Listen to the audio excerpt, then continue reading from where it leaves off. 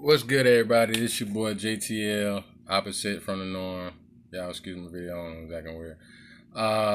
So I found another one. I was just scrolling through my stuff, and I seen this dude Matt Walsh, he whitewash. He talking about how the myth of systemic racism. Uh, I'm gonna get back with a little bit of commentary after he say his bullshit. So I want to talk about the idea that America is systemically racist, currently systemically racist. There's no doubt, of course, that America was at a time systemically racist, just like every country on earth has been at a time systemically racist.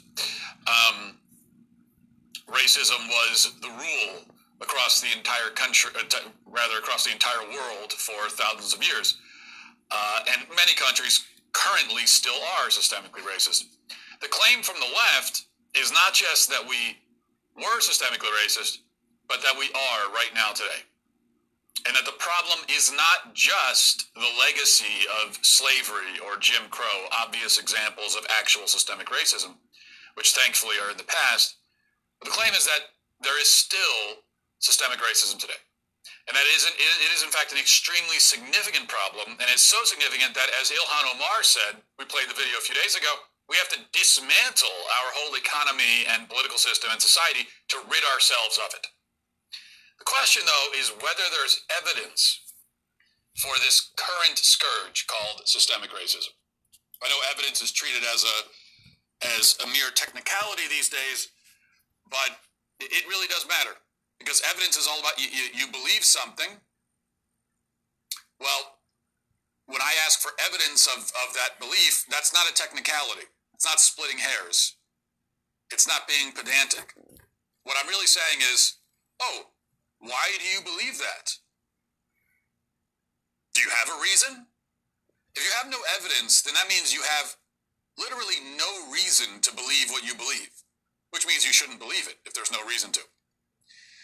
Now, remember, the fact that Black Americans, as a percentage, suffer more from poverty, crime, and so on, is not itself proof of systemic racism, because those are the things that systemic racism is supposed to explain. So in other words, we see the struggles faced by the Black community. Everyone sees them. There's no denying that. The question is, why are those things happening? And the explanation we're given is systemic racism, which means that to prove systemic racism, to prove that it's true, you need to do something other than simply point back to the things you're explaining. It's the same with police shootings. Okay, there's no doubt that okay, I'm gonna cut it off. If y'all want to go check out the whole video, y'all can. He take a little time to get into it. All right, so he's saying there's no systemic racism going on. Later on in the video, or maybe 2 minutes later from him kind of ranting right now, he says that even if there is systemic racism, it's pretty low.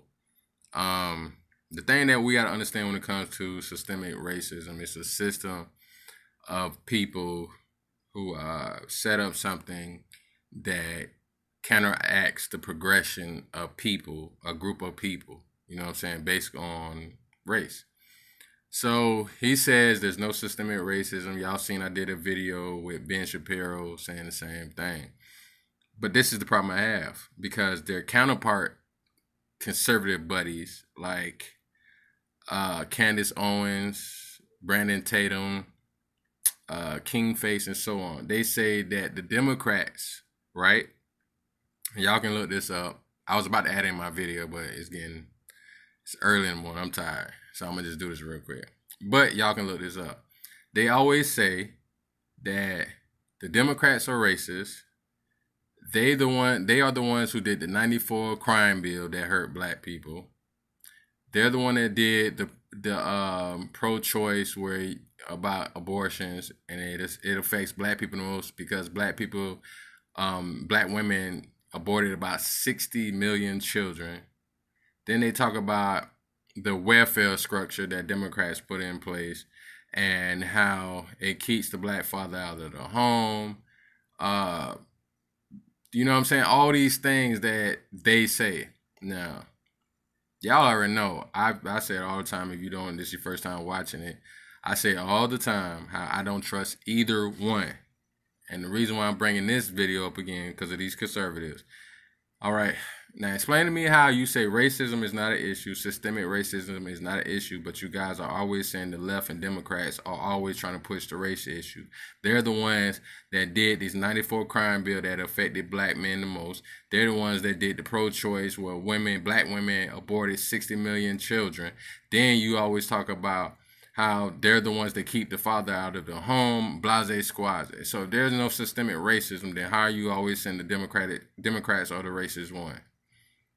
That sounds like a system that they're calling out for racism towards black people. They're calling out Democrats for always pushing racism. And it only affects black people the most. They're the ones that are talking about racism, the police, and all of that stuff. So if systemic racism doesn't exist, then why do you always try to call out the Democrats for it? Then y'all should not even say that. Just say their policies suck. Y'all shouldn't even be talking about black people when it comes to Democrats. Y'all should just say Democrats across the board just sucks. Just don't follow Democrat spirit. But they always bring up racism, man. Like I said, y'all can look that up if you want to, because she says it all the time. Her, King Faze, Brandon Tatum, all these young black conservatives. The one black lady in Atlanta now, I think her name is Angela King Stanton, if I'm not mistaken. So you got all these black conservatives that are saying the narrative, pushing the narrative that Democrats are the real racist ones. They're the ones that's doing stuff systemically to destroy the black family.